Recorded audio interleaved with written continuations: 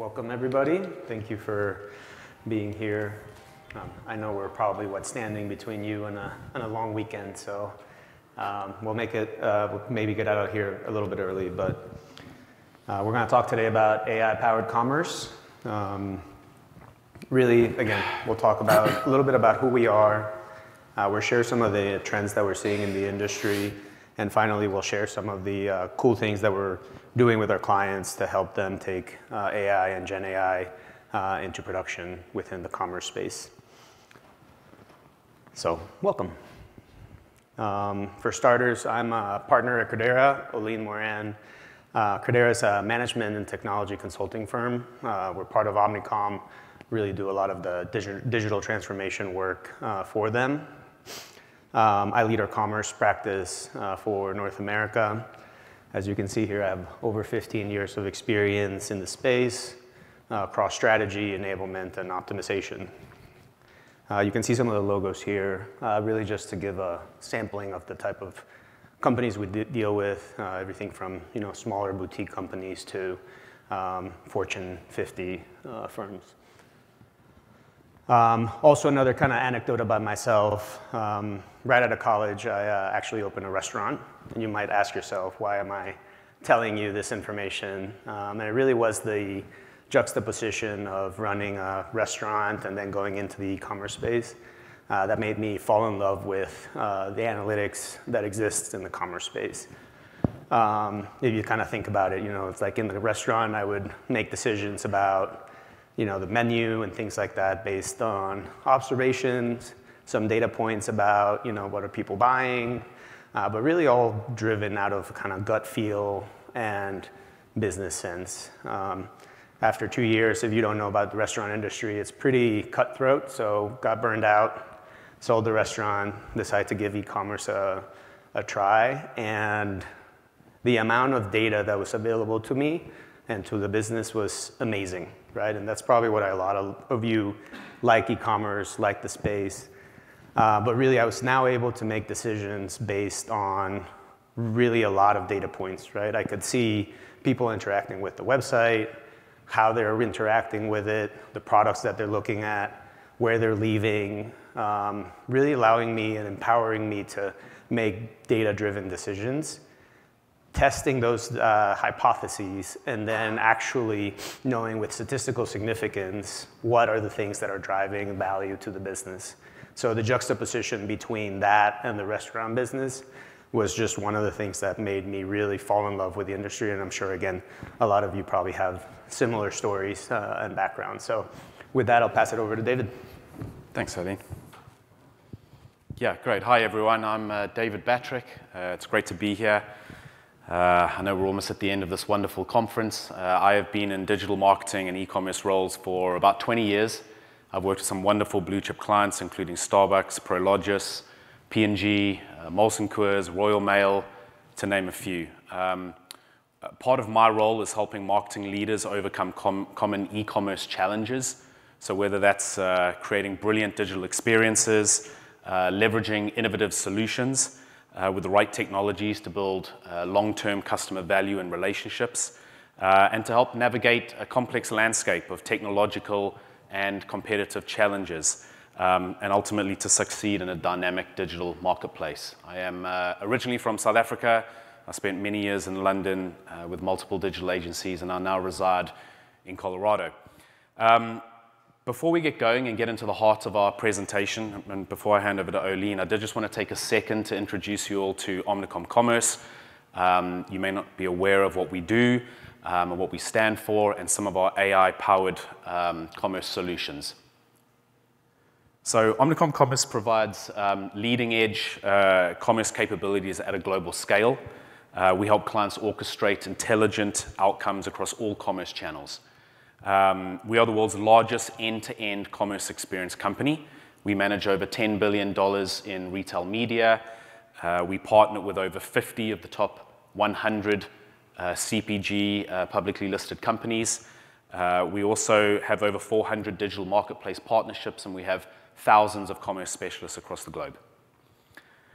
We pride ourselves on simplifying the complex by seamlessly integrating retail, and brand media, direct and third-party media, digital and in-store experiences, precision marketing, and CRM. Our aim is to create seamless, consistent experiences where every touch point is tailored based on where the customer is in their decision journey, and in doing so, generating the best outcomes for our clients. Our capabilities cover the end-to-end commerce ecosystem, so from strategy to enablement to optimization. So whether it be omni-channel strategy or all things direct to consumer, leading edge commerce technology services, retail media, or marketplace activation, we have all bases covered. We're also continuously investing in the space to power even more connected commerce solutions. So in January this year, Omnicom acquired Flywheel for just under $1 billion. This was a significant acquisition for Omnicom, as with the addition of Flywheel, we're now the most advanced end-to-end commerce experience agency. Flywheel has helped us close the loop in commerce experience through scaled marketplace activation. So think Amazon, Walmart, Target, etc., where many commerce transactions are happening today. We're also powered by the industry's biggest marketing data asset, Omni. Omni provides advanced analytics and insights into market trends, consumer behavior and competitor analysis, 360 cross-channel media planning and optimization, and enables data-driven decision-making. Omni is used in over 100 markets. It leverages data from over 50 data partners and works with hundreds of marketplaces. And with our acquisition of Flywheel that I just mentioned, we've combined Omni and Flywheel Commerce Cloud. These integrated platforms enable brands to build and execute digital commerce strategies to drive sales and share across the full e-commerce ecosystem. We have, I think, over 30,000 power users of these platforms across the company. The last thing I wanted to highlight before I hand over to Oline about our capabilities is Credera, which is part of Omnicom. Credera is one of the select few agencies in the world that hold Adobe Global Platinum Solution Partner status. And we have achieved specializations across all Adobe solutions. This high level of proven Adobe expertise empowers Omnicom clients with tailored, scalable solutions that address their unique requirements of their respective organizations. So that is a very quick overview of Omnicom Commerce. I'm now going to hand over to Oline, who's going to share with you some of our AI-powered commerce solutions using Adobe and Omni that I just mentioned, and share quite a few really cool demos with you as well. Thank you, Oline. Thank you, David. As David mentioned, again, we're going to share some demos, but really before diving into those, wanted to share some of the things that we're seeing in the industry. These are some of the stats that we have been looking at really leveraging and dictating why we're doing the things that we're doing. Before we dive into that, like everybody here knows, AI is kind of a hot topic. I'm sure you've been hearing about it all week. You're probably sick of it a little bit right now. But the reality is that 83% of companies consider AI a top priority. We also know that in the commerce space, AI has really been at the forefront, right? That's a historic, for the longest time, e-commerce has been really leveraging AI, enhancing it. And a matter of fact, a study shows that the e-commerce space is number one when it comes to early adoption. So they're really leading the way. However, there's still a lot of opportunity. Again, going back to my career, so go back. I'm an analyst in e-commerce, and there was a lot of data available to us. However, it still took us days and weeks to extract the data and get insights out of it, usually involving multiple systems, putting them together into a spreadsheet. And then once we had those insights, we had to work with building out experiences across multiple channels. My experience, I had to work with 5 different agencies in order to execute on these campaigns. And by the time they were out in production, I usually would have lost thousands, right? With some of the brands here in this building, that probably is more in the millions side of things. Again, I worked for a smaller company. So kind of what is it that we're seeing in this space that's really kind of helping, and where are people investing from an e-commerce standpoint? As an overall theme, it's customer journey, right? And that comes with no surprise. Everybody wants to improve the customer experience. However, It's no longer our typical kind of e-commerce funnel, right? Where we land on a page, we want to get them to a category page and then a product and checkout. It's really grown into an omni-channel experience where we really want to affect and influence the experience across the entire journey. Even though 76% of transactions are still going to be happening in physical locations, we now know that all of the digital touch points that happen in order to get customers in are super important, and having a seamless experience from touch point to touch point continues to be a huge priority.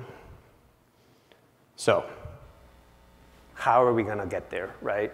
And where are people investing in this space? At a super high level, chat continues to be the #1 area of investment when it comes to Gen AI and AI. However, we see personalization, content generation, and improved analytics quickly gaining traction. And those are the areas that today we want to focus on and are investing heavily in this space. So diving into analytics, right? What we're seeing is really a shift in companies that are moving from siloed manual data analysis into predictive analytics driven by data science. The reality is that we're getting better at collecting and centralizing data. We use things like data lakes, CDPs, and other technologies to get faster, cheaper, and easier to use. 25% of people companies are saying that they're wanting to invest more into this space, and that's on top of 20% of those that think that they already have a great foundation. That means that about half of the people in this room think that AI and analytics is a huge opportunity. However, there's still some concern, right? And that is data quality. 31% of companies list data quality as a big concern. Since we're wanting to gain insights from unstructured, semi-structured, and structured data, that lived in silo systems, it is imperative that companies build a solid strategy around data pipelines and execution. If you put bad data in, you get bad insights out.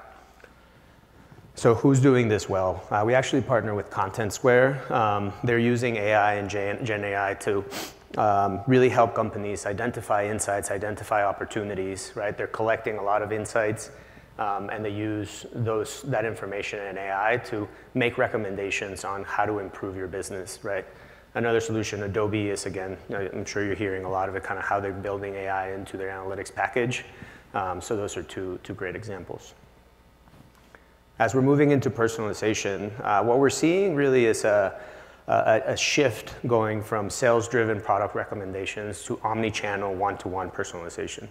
Historically, personalization has really been driven out of product recommendations, right? This is, you take some web signals like page views, product data, and transaction data, and you build out the recommendation engine that basically tells you, people that bought this product also bought this product.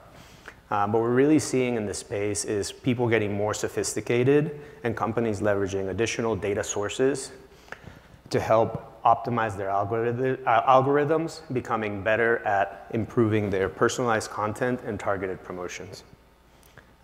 Sephora is a great company that kind of comes to mind when we're talking about best-in-class personalization, right? They offer users tailored experience in exchange for customer data, and that tailored experience results in higher customer satisfaction and increased revenue. So it's a win-win.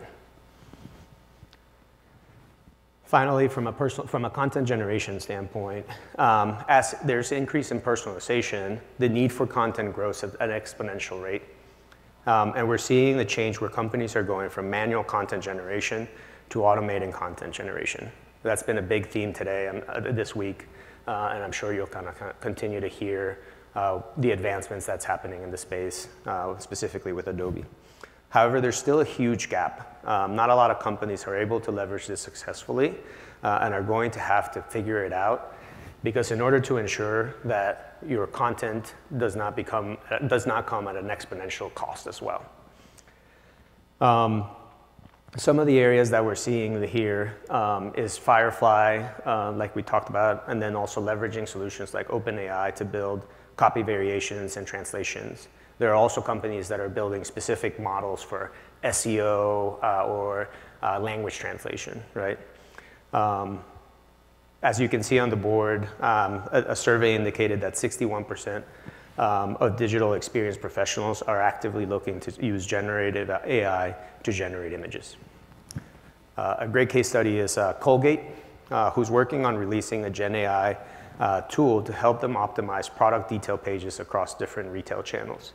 They've recognized that the different types of customers, right? The Target shopper is different than the Amazon shopper, different than the Walmart shopper. So this Gen AI tool helps them better get target their customers at the source of interaction. So again, I'm sure a lot of you have seen this. I'm sure a lot of you are actively working on this. So you're kind of asking why we're here. But the reality is that the reality is that although AI has created a lot of excitement, only a quarter of businesses will benefit from Gen AI-powered digital commerce. That is a big stark contrast of the 83% of companies that we shared earlier that stated that AI is a top priority for them. And the reason is that taking AI into production is hard. AI is coming up with ideas is not very difficult, right? A lot of us probably have tons of ideas. Building prototypes, also not super difficult. But really building the connectivity between taking something from prototype into production is very difficult. It requires a lot of operations, it requires a lot of DevOps and large investments in order to make sure that you create an ecosystem that is going to support AI in production and be successful with your customers. We have a quote from our CTO that basically says that in AI, there is more engineering and development than there is AI. So the companies, who's doing this well, right? It's companies that are, again, investing heavily to build that pipeline. It's companies that are partnering with consultancies like us or Omnicom. And then it's companies that are buying products like Adobe that have that built into their ecosystem and allow you to do these things, right? So our hope is that our solution and partnering with you will allow us to allow our clients to be one of the 25% that are able to leverage Gen AI in commerce. And that's the reason that we developed the concept of intelligent commerce. So what is intelligent commerce, you see? You see that these align to kind of the trends that we've identified. And it really is an offering that we do to help our clients get AI and Gen AI into production. Starting from the left, analytics, again, data is distributed across many different systems. It's a Herculean effort, like I was explaining earlier, to really understand how customers are interacting across all touchpoints. We have products like AEP. This has become easier. And by leveraging AI, we're able to further empower marketers to gather better insights faster. We then kind of take those insights and we're empowering our customers to create more and better personalized experience across the ecosystem with solutions like RTCDP and AJO. We're able to orchestrate personalization at scale. What happens when you orchestrate personalization at scale? You require more content, right, in order to create all of those variations of personalized experiences. So we've built a plugin that allows us to quickly create variations of that content within the product pages, right? In e-commerce, product content is king. So this solution really, we believe that it will help our clients get to market faster and at a lower cost. So to dive a little bit deeper, our offering is, sorry,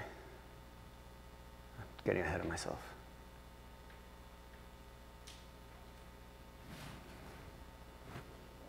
Okay. All right, forget that it happened.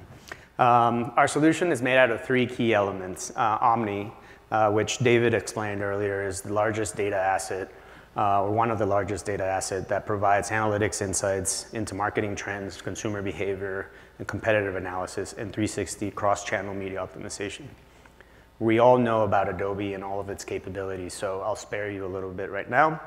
I did want to talk about our marketing analytics platform, which is an accelerator that quickly deploys core infrastructure, data sources, and AI models into our customers' environments. So diving into a little bit more, kind of what it does is it really unifies first, second, and third-party data to conduct analysis, identify opportunity, and build next best action recommendation. From a first-party data standpoint, you see the Adobe ecosystem really capturing a lot of that kind of first-party data, right? You talk about web interactions, views, email opens, all of that kind of first-party data.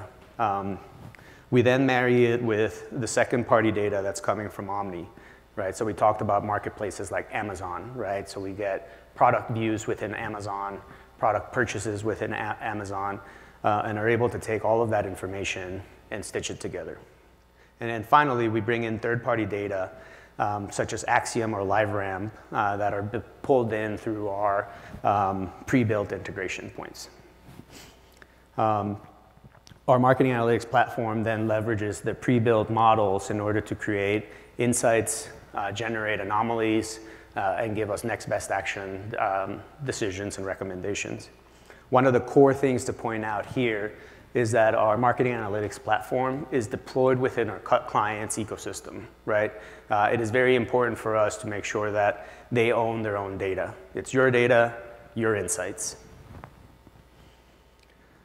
So diving into kind of the three key use cases, we created a series of videos to kind of demonstrate those uses, right?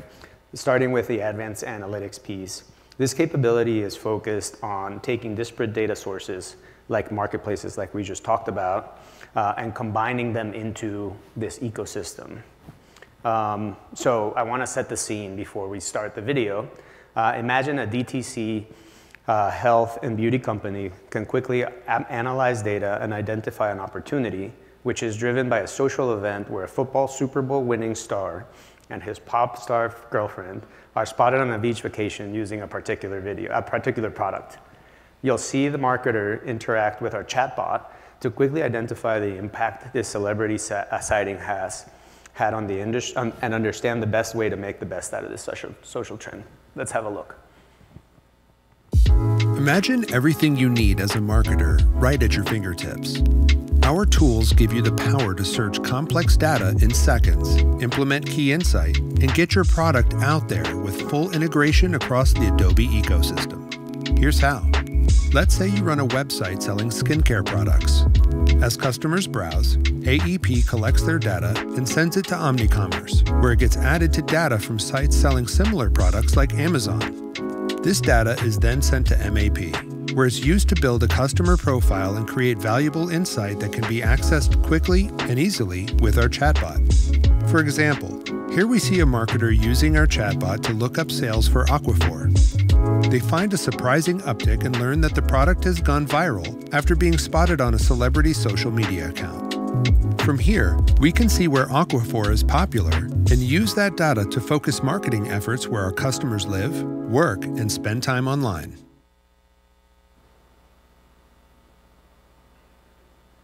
Pretty cool, I think, at least. So just kind of sharing some of the stories that we've done from a Credera standpoint. Really wanted to bring together a case study about one of our clients, a large public pharmaceutical manufacturer, where we really helped them move from focusing on primary care providers to individual consumers. And instead of me draining this slide, and because I love movies, I will share another kind of live case study video. It was a massive challenge. Leaders at a Fortune 200 pharmaceutical manufacturing company with products in 120 countries and 60 unique brands had a vision to transform their marketing approach. How can each of their millions of marketing touchpoints become remarkable, personalized, and connected? The company's CMO realized this meant shifting the company's interactions with people, processes, data, and technology. So they engaged a global boutique consulting firm, Credera, to effectively market personally and at the desired scale. Credera partnered with them on two critical work streams. First, we helped the company create a MAP, or Marketing Analytics Platform, MAP provided data pipelines for a constant pulse of real-time customer insights and data reporting to drive customer engagement, conversion, and lifetime value. Second, Credera then implemented a platform for dynamic content and layouts, which integrated into a headless CMS and enabled personalized landing pages, so customers became the center of every experience. Soon, this partnership generated tens of millions of dollars per quarter in efficiencies, such as retargeting spend. Credera's MarTech expertise and flexible data-first approach continue to power dynamic customer experiences that create a staggering, measurable impact on clients' businesses. To learn more about Credera, let's start a conversation today. So moving on, we've gotten a lot of really good insights.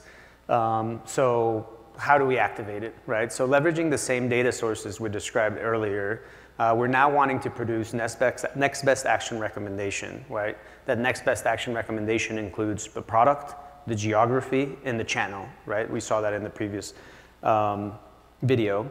The next best action decision can then generate segments with an AEP that can be leveraged for activation across multiple channels. So going back to our story, in the video you will see how the same marketer that is hoping to take advantage of said football Super Bowl winning star and his pop star girlfriend sighting can quickly activate key campaigns and personalization use case across before it's too late. In our last video, we saw how to use our platform to gather insight. In this video, we'll take that insight and use it to create a targeted and personalized customer experience. So, now we know people in the great state of Michigan are buying the most Aquaphor, and that Instagram is their preferred social media platform. We can take that information and create a segment in AEP targeting customers in that state across multiple touchpoints such as Instagram and web. Then activate that audience with Adobe Target to create banners aimed at increasing conversion. In other words, the next time Joe Michigan Lender goes online, the system recognizes him as a member of the target audience and serves him an Aquaphor banner. And when he clicks the banner and lands on your site, we can boost Aquaphor to the top of the skincare category.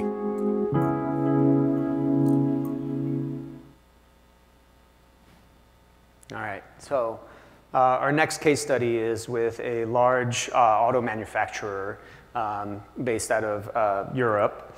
And they were really having a lot of trouble looking to optimize their media spend, right, and drive next best action modeling. So we built these ecosystem that allowed them to take those insights and models and activate them from a real-time personalization, leveraging the Adobe ecosystem. From results, you can see on the screen, it increased 65% in media conversion rates, lower cost to 30% per conversion. It increased digital engagement by 200% and created a 5-to-1 ROI. Another plug, we took this solution and submitted it into the Win With platform, which is an Adobe-led competition focused on AEP innovation, and that won second place. Again, it was an industry-specific vertical where we built models that are specific to the auto industry and deployed it into our ecosystem, which is the same ecosystem we've been talking about today. Okay, so now we've created a lot of these personalization experiences. Like we mentioned earlier, with that comes the need for additional content, right? So again, going back to our story, we now have to quickly generate copy variations for the personalized experience that is targeting the fans of the aforementioned football Super Bowl winning star, but in reality, the fans of his pop star girlfriend. An author can leverage our AI plugin to quickly build variation that can be leveraged on the site as well on the social media campaigns. Check it out. As you use the tools in the last two videos to drive users to your site and serve them personalized experiences, you're going to need something for them to actually look at. This demo focuses on how to use generative AI to quickly and easily create new content as traffic ramps up. Doing things like creating and updating product descriptions takes a significant amount of time and effort, especially when you consider things like different tones and languages for different audiences. We've created a way to streamline this process using generative AI that leverages product content such as specifications and user behavior, and integrated this functionality into AEM. Variations of this content can then be published to different channels such as email and social, so that content creators can get their message out as efficiently as possible across multiple platforms. All right. So this plugin is actually something that is fairly new. So we haven't actually deployed it to a client. However, did want to share this story that has a similar integration with a leading energy provider, where we help them modernize their architecture from a content management standpoint, from an on-premise solution to Adobe Experience Manager. Part of their needs was really improve their translation capabilities. So we integrated with a third party that focused on translating using AI and built it into their kind of content production so that authors could see the variation in the translation, make changes, and ultimately deploy them. This result in increased sales goals exceeded by 37%, cross-sale goals by 137%, and allowed us to migrate 4 additional brands into this modern tech stack. So to recap, we have implemented and integrated our solution with the Adobe Experience Cloud to help our customers take AI use cases and help them deploy them online to get better insights, increase revenue, and find operational efficiencies. And I really wanted to bring you back this quote to say that we believe that partnering with us and leveraging our intelligent commerce solution can help help you be one of the 25% businesses that benefit from Gen AI powered digital commerce. And with that, we'll open it to Q&A. Good